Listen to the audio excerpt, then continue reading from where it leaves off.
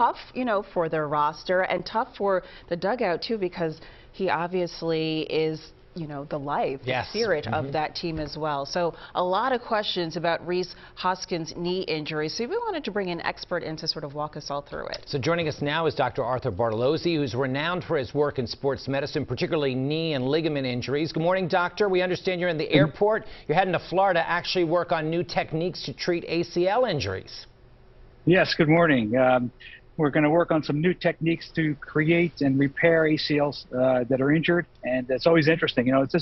It's tough to watch that injury, and it occurred just as many do. Non-contact, where you're suddenly changing direction. Have a full recovery, or will an injury like this have a lasting effect?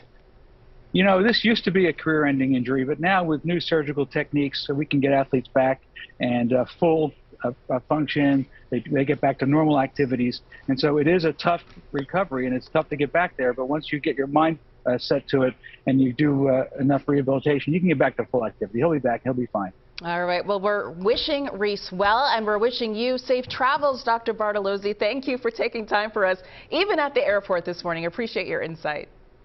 Thank you. My pleasure.